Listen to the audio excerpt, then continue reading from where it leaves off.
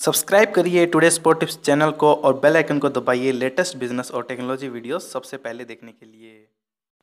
नमस्कार दोस्तों, मैं कुलवंत और आप सभी का स्वागत है आपके अपने चैनल टुडे स्पॉट टिप्स पे। दोस्तों आज हम बात करने जा रहे हैं कि बायो इन्फॉर्मेटिक्स के अंदर अपना करियर कैसे बेहतर बना सकते हैं, कैसे ऊंचाइयों तक लेके जा सकते हैं। आज इस वीडियो के अंदर हम पूरी जानकारी देने जा रहे हैं, तो लास्ट तक इस वीडियो को देखिएगा ताकि आपको पूरी जानकारी अच्छे से समझ में आ जाए।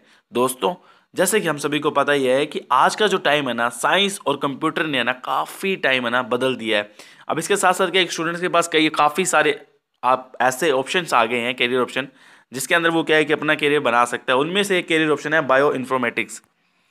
तो दोस्तों अगर आपका इंटरेस्ट है ना साइंस के अंदर भी है, कंप्यूटर के अंदर है, तो क्या है कि आप बायो इन्फॉर्मेटिक्स के अंदर है ना अपना करियर है ना बेहतर रूप से बना सकते हैं। बायो इन्फॉर्मेटिक्स की बात करें दोस्तों, बायो इन्फॉर्मेटिक्स क्या है कि कंप्यूटर टेक्नोलॉजी का ये एक एप्लीकेशन होता है। इसके अंदर क्या है कि इन्फॉर्मेशन टेक्नोलॉजी और बायोटेक्नोलॉजी से मिलकर ये है ना बना होता है, और ये है ना स्पेशलाइज्ड होता है। और इसका इस्तेमाल है ना खास तौर पर क्या है कि मॉलिक्यूलर बायोलॉजी के अंदर है ना किया जाता है।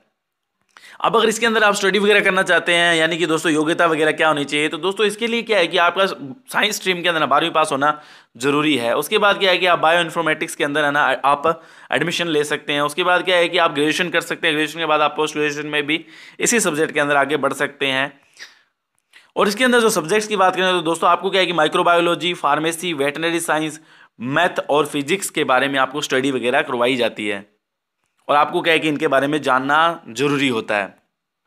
अब दोस्तों बात कर लेते हैं कि अब ये है ना बायो इन्फॉर्मेटिस्ट यानी कि करते क्या हैं। तो दोस्तों इनका काम क्या क्या होता है, ये कंप्यूटर टेक्नोलॉजी के जरिए क्या है कि बायो इन्फॉर्मेटिस्ट क्या है कि बायोलॉजिकल डेटा को एनालिसिस करते हैं। उसके साथ साथ दोस्तों ये क्या है कि इनका काम डेटा स्टोरेज करना भी होता है, और साथ साथ में एक डाटा को दूसरे डाटा के साथ मिलान करना यानी कि मैच करना भी इन्हीं का काम होता है। तो दोस्तों इस तरह से क्या है कि काफ़ी इसके अंदर है ना आपको है ना थोड़ी अगर स्टडी अच्छे से करेंगे ना तो जरूर इसके अंदर अपना करियर जो आप बेहतर बना सकते हैं। अब इसके अंदर क्या है कि आपको रोजगार के मौके कहाँ कहाँ मिलते हैं, यानी कि दोस्तों जॉब वगैरह कहाँ कहाँ आप कर सकते हैं। और जैसे ही मान लीजिए आपने ये कोर्स वगैरह कर लिया, तो इसके बाद क्या है कि आप सीक्वेंस असेंबलिंग के अंदर कहाँ जा सकते हैं, सीक्वेंस एनालिसिस के अंदर जा सकते हैं, क्लिनिकल फार्माकोलॉजिस्ट बन सकते हैं। इसके अलावा कंप्यूटेशनल केमिस्ट्री में आप अपना जो करियर आगे बेहतर बना सकते हैं। इसके साथ साथ दोस्तों लैंड स्काई सॉल्यूशन है, इसके साथ साथ इंजनो विस है।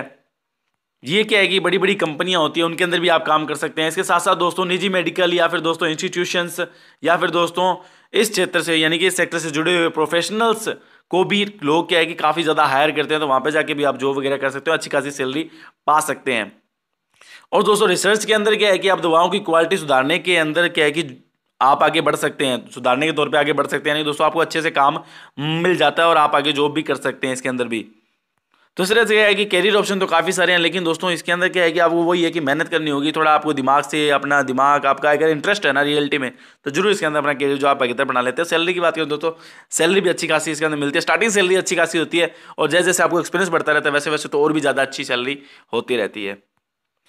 बस इसके अंदर क्या है कि आपकी ऑब्जर्वेशन पावर है ना वो काफ़ी ज़्यादा होनी चाहिए। इसके साथ साथ क्या है कि आपके अंदर है ना टीम वर्क करने की है ना आपके अंदर एबिलिटी होनी चाहिए।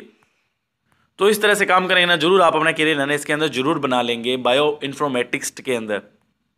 अब दोस्तों इसकी पढ़ाई वगैरह की बात करें तो दोस्तों पढ़ाई कहाँ कहाँ से कर सकते हैं, तो दोस्तों आसपास में आना आप गूगल चेक करेंगे ना, गूगल सर्च करके चेक करेंगे तो आपको काफ़ी सारे कॉलेजेस आपके आसपास में मिल जाएंगे। एक कॉलेज में आप जाके पूरी जानकारी चेक कर सकते हैं, ले सकते हैं। उसके बाद क्या है कि अगर आपको पसंद आता है तो वहाँ पे एडमिशन ले करिए, कोर्स को जारी कर सकते हैं, और उसके बाद कोर्स पूरा होने के बाद क्या है कि आप अपना करियर बेहतर रूप से बना सकते हैं। उम्मीद करता हूँ दोस्तों आपको ये वीडियो पसंद आई होगी।